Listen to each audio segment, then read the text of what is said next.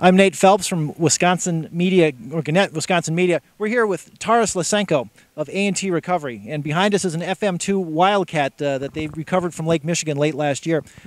Taras, can you tell us a little bit about the aircraft, how you guys went about recovering it, a little bit of the history?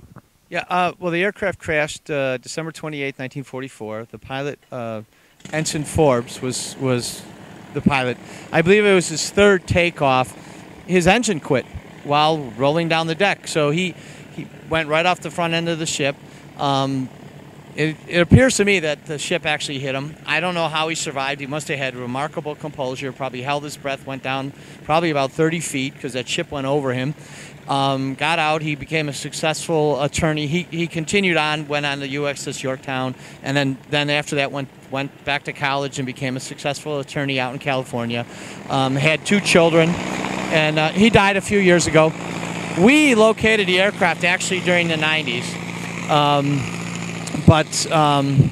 you know, there's a whole lot of things. Money has to be raised to recover it and restore it, so it took all the way until last year, and the money was raised to recover it, and so we went out and in the beginning of winter and we recovered her and lifted her out of the water on Pearl Harbor Day, December 7th. What are the plans going forward in terms of restoration, things like that? Where is this destined to, or where would you like to see the airframe end up? Well, it's the immediate plans. A week from today, it'll arrive at the Kalamazoo Aviation History Museum. It's also known as the Kalamazoo Air Zoo, and they have a team of about 60 restorers that will begin work on her immediately. So it'll take a few years for them to do that, maybe 4 years. And from there, it is up to the director of the National Naval Aviation Museum who will get her. There are entities, museums vying to get her from that. She won't stay at Kalamazoo because Kalamazoo has an actual. They have a Wildcat already. You know, she's a Wildcat, but they have a very good restoration shop, and they would like to restore her, and so that's where she's headed next. In terms, too, of recovering these, the company you're with, A&T, this is what you guys do. You've done a lot of it. What's it like when you pull an aircraft, maybe specifically this one out of Lake Michigan? What's the feeling, and what is that sensation like to see an aircraft emerge from whatever state it may be in?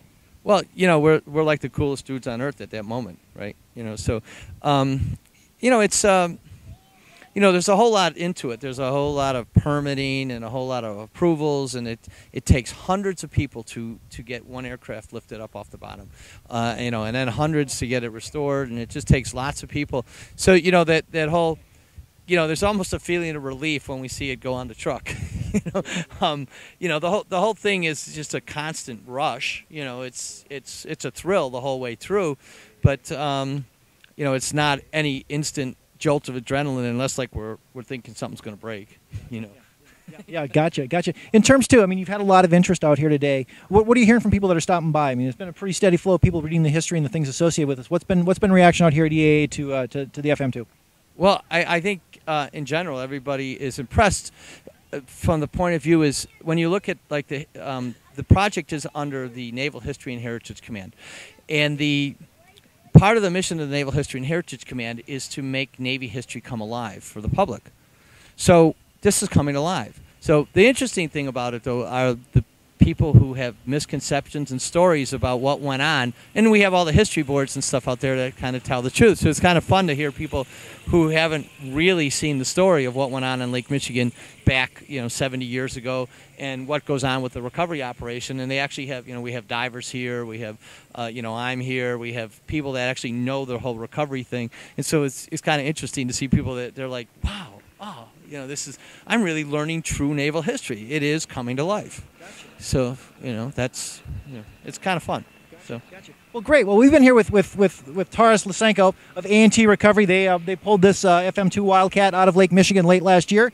It's awaiting restoration. It's one of the many aircraft that you can see out here at EAA over the next week. You can continue to watch for EAA coverage on Gannett, Wisconsin media sites throughout the state, as well as Press-Gazette.com. And stay tuned to the websites for more live coverage that we'll have both today and throughout the week. So, and this is the coolest thing at the whole AirVenture's flying. This is the best thing. Well, great. I'm Nate Phelps from Press-Gazette Media. You guys have a good day. Thanks.